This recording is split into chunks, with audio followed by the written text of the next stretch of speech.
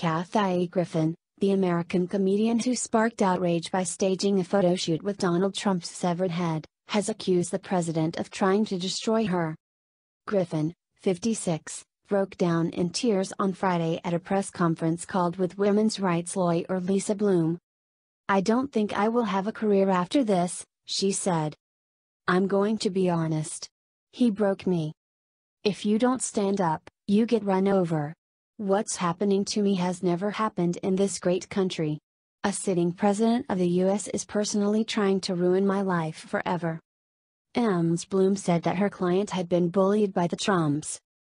As a result of the first family bullying her, she has been vilified, getting death threats, fired from multiple jobs and had multiple events cancelled, she said.